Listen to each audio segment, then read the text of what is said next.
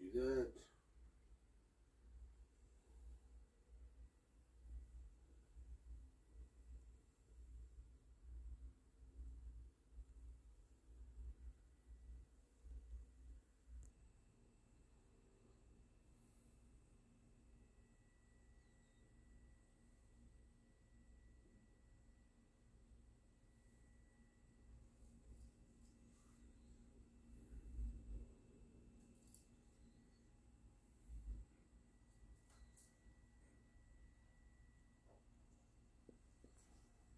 What's up, universe? This is Big Rock with another video. Today, I am going to compare the three consoles that are the generation of today, and that is the PlayStation 5, the Xbox Series S, and the Nintendo Switch OLED. Alright. First, I am going to go by graphics. Obviously, the Nintendo is getting better at that, but it's also a Nintendo, so it don't have that full good graphics like a PS5 would have that power, or the Xbox would have that power to bring into the system. It's a great system. The OLED is way better with the graphics on handheld. Now, it depends on the TV that you propel it to or whatever. But handheld, play it all the time in handheld.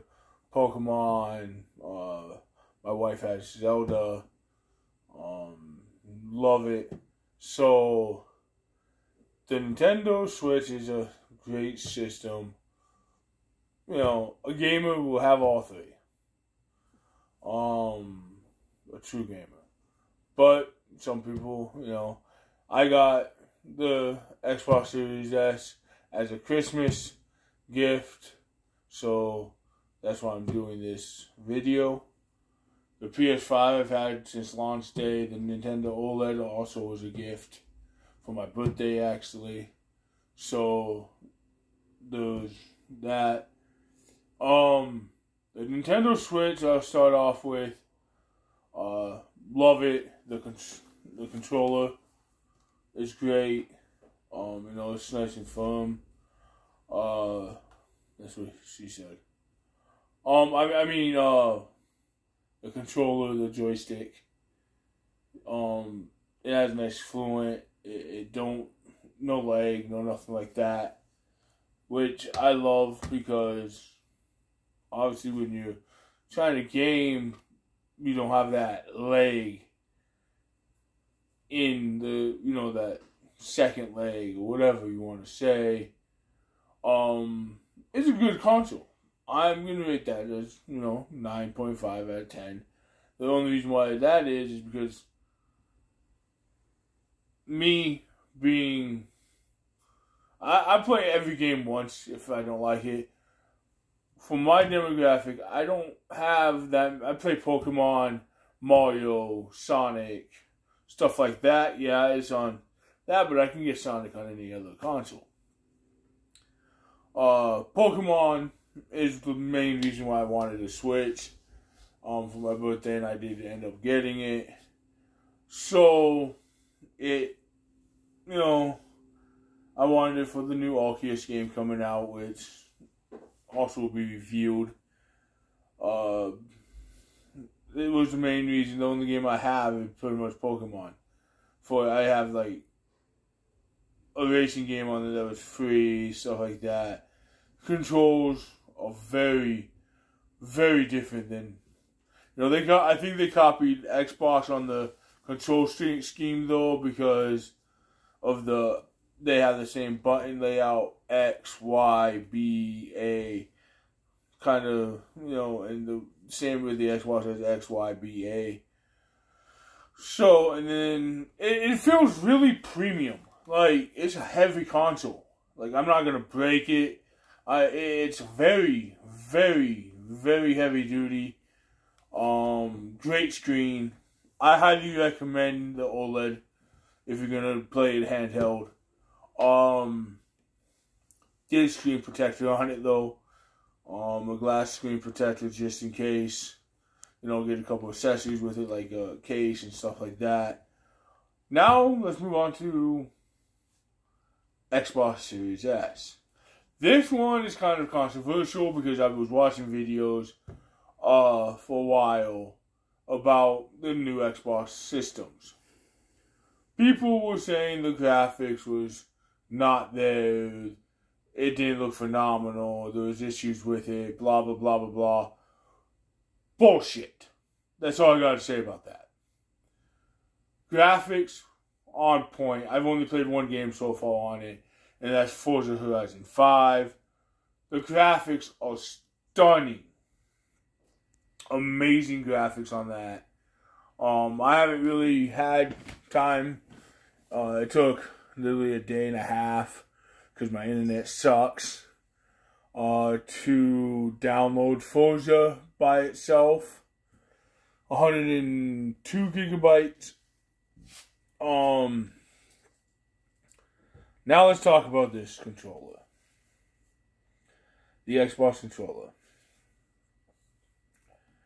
If somebody's going to deal out $300 to $500, the Xbox Series X is the more expensive one, yes. But if someone's going to deal out, work on the controller as well. Yeah, there's improvements from like the Xbox One controller, stuff like that, like the grip back here, the toggles are okay. But the clicking noise, come on, man. And then you hear your game. You know, I like the controller where it's not so clickety clackety click. But also, Xbox, the new Xbox controllers, they kind of shrunk the controller a little bit. So it's like, it used to fit in my hand just perfectly. Now, it's just, I don't know, it's like, still fits, and it's a good controller, don't get me wrong, but it feels, the quality of it feels fake. And that's not necessarily a good thing when it comes to when you buy a $300 system. You don't want stuff to feel fake, right? So you want to have it where it feels premium and it's nice. When I'm playing Forza, I can feel the rumbles when you hit the water and stuff like that. That's awesome, you know. And it's not nothing like the PS5 controller, which we'll come back to here in a minute. But it's a start. I mean, if this controller had haptic feedback and trigger toggles that like the PlayStation 5 does, and it actually reacted to the environment like the PS5's does, and everything like that, this controller will also be phenomenal. And I got spoiled having the PS5 at launch day, and the controller I kind of got used to, so I haven't get used to this controller. But I've only played one game so far.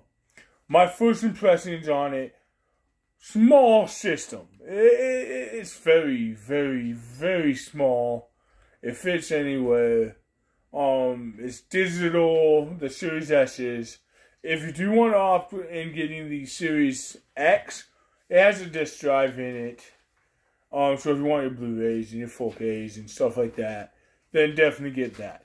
But if you want a nice, decent, affordable system that has some good graphics, for granted, don't get to 4K, like, you know, the bigger, beefier brother or cousin or whatever you want to say, the Series X, then, you know, but the Series S, if you want digital and you are not like me, I play the PlayStation 5 more than anything, so all my big games are going to go on that. And the Series S, I play Forza. I love Forza. Fable.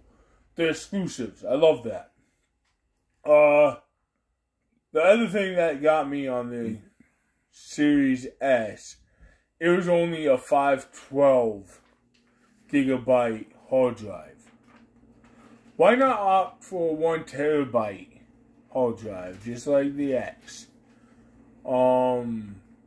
But other than that, pretty solid system. I was really surprised that it was as good as it is. I was wowed.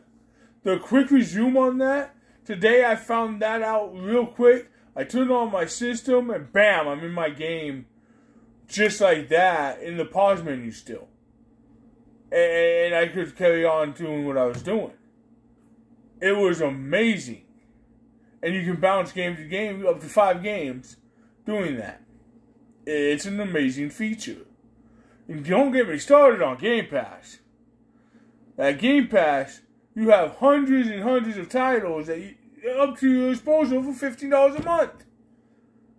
I love it. It's very good. It's a good quality system. Now, let's talk about the big PS5. I got the disc version of the PS5 day one. I did have some issues at the beginning where my first PS5 didn't start. Got into the second one, and my second one quit out on 6 months after, 3, 4, 5 months after getting it. So I had to send it back to Sony, and Sony replaced it. But anyway, the PS5, this controller right here, phenomenal. I love the haptic feedback. It rumbles when you're going through terrain. You feel the hell, the rain, the sleet, the snow, everything. When you're shooting guns, this trigger bounces. When you're playing a basketball game, it bounces like you're bouncing the basketball. It goes in the environment that you are playing in. And that right there is a great controller. I love this controller. I think this is the best controller I've ever played with in my life. And I played every single console, guys.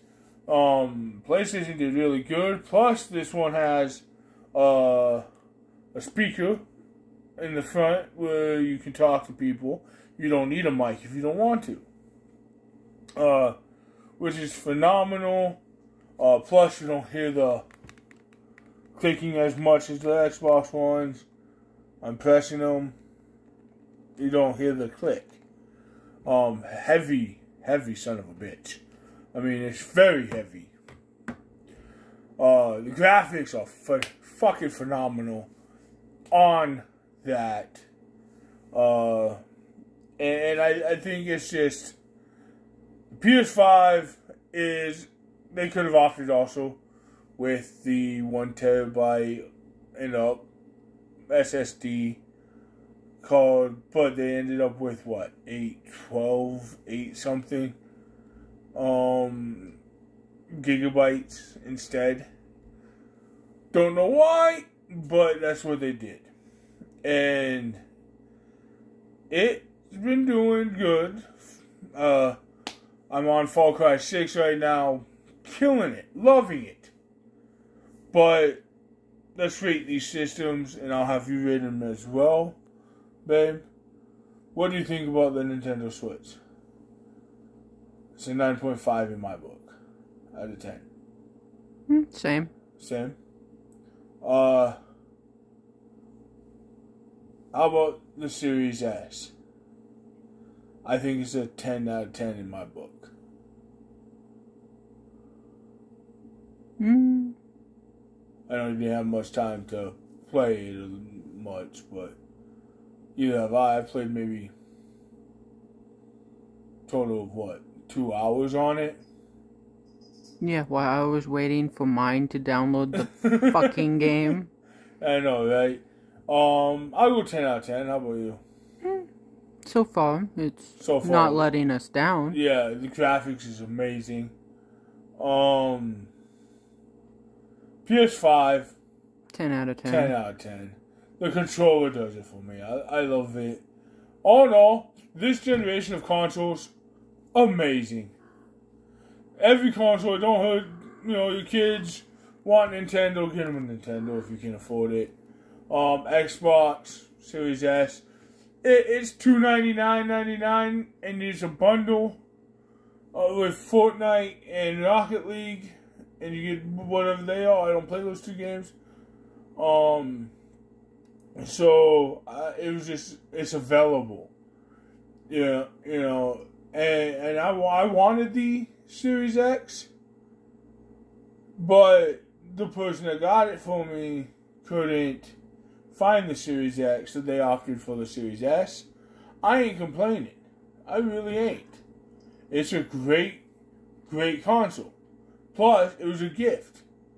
A good gift. It was just awesome. So, it's awesome when you have 3 good consoles. It's a good time to be a gamer. Good games coming out this year. 2022. Amazing. Alright, guys. That's my review on this generation of consoles. Please leave a like and subscribe to my channel if you liked what I'm doing. It helps me a lot. I'll be back with some more reviews this year. And we'll talk to you soon. Peace.